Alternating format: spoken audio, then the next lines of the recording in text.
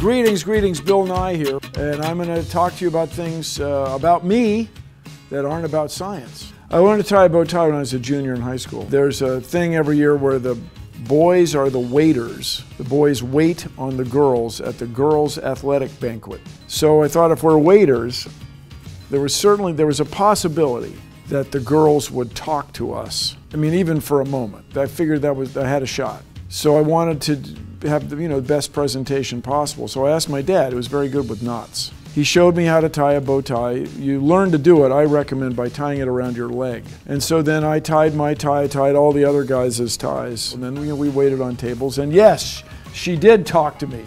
And indeed, it was only for a moment. My favorite movie is still Singing in the Rain.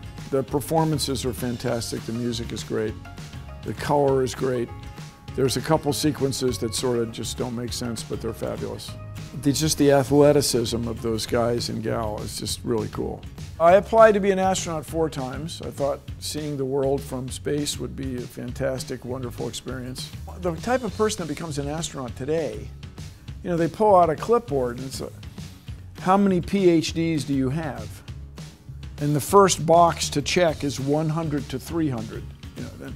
Then 300 to 1,000. I mean, the kind of people that become astronauts. How many marathons have you run this week? And it's just like the kind of people that are successful in astronaut corps are just extraordinary, if I may, overachievers. And that's good for all of us.